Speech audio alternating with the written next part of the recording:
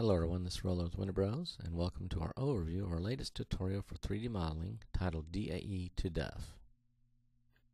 In the complete version of this tutorial, we demonstrate all the techniques that are required to successfully convert a static Collada DAE model into a Daz Studio prop, DUF prop that is.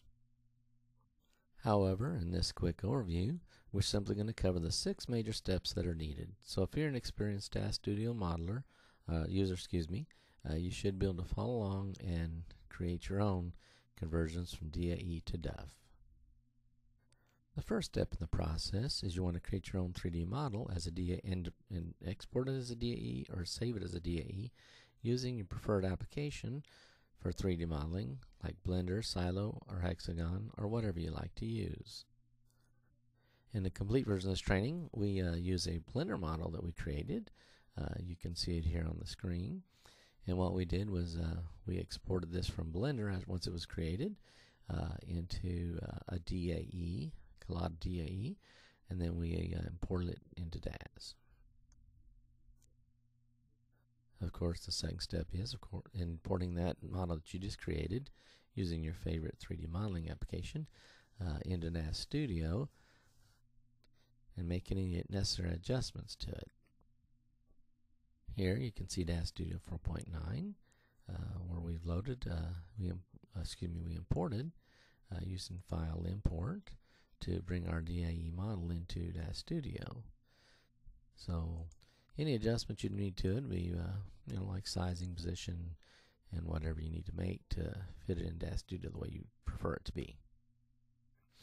And then once you've made all the adjustments, what we do is, for our technique anyhow, is we then take that newly created model and we export it as a master model from Daz Studio. And to do that, basically, you just use up here on the File Export menu, and you just choose whatever file type works best for the model that you've designed. And then you're going to re-import that master model right back into Daz Studio. And the purpose of this whole thing here is to get Daz Studio to save it the way it likes it, so when you re-import it, now it's all configured for Daz Studio. So then you'd go up to the File menu for that, and you'd go File, Import, but this time you wouldn't be importing the DAE, you'd be importing the master model that you saved on the previous step. So here we re-imported our model into Daz Studio, and we'll go ahead and just get the focus onto it again so we can see it, and there it is. And we'll turn it around and you can see that it looks just like it did in Blender. Of course, the lighting and the environment makes a little difference, and of course the colors are slightly off, and you can make adjustments to those as you need to. And then once you've done re-imported the master, you can go ahead and create a Daz prop using that master model you just re-imported into Daz Studio. So basically what you're going to do is make sure it's selected in the Scene tab over here, and you're going to go to File, Save As, Support Asset, Figure Prop Assets. Then once you've saved your Daz prop, you're going to start a new scene again, and you want to test it to make sure it loads properly into Daz Studio as a DUF file.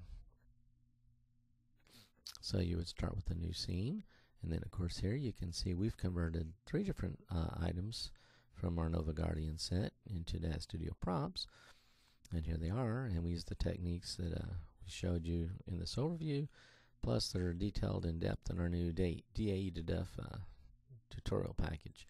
So what we do is on the testing, you just basically would find the thumbnail for the prop that you just created, start a new scene of course, and then you would just double click it, make sure it loads into the scene properly, and you can see there it is down there. It loaded in as now it's a Daz prop. It's no longer a DAE or a Blender item. It's actually a Daz, actual Daz model we can use right within Daz Studio. That concludes our overview of all the steps that we use to make a DAE into a DUF prop. If you're interested in, if you're new or inexperienced at Daz Studio and you need a little more in-depth explanations and some illustrations, then you might consider checking out our DAE-2-DUF training package. It includes 4 versions to match your learning style. It has a plain text, has a fully illustrated Adobe PDF, and it comes with a WMV and MP4 video versions.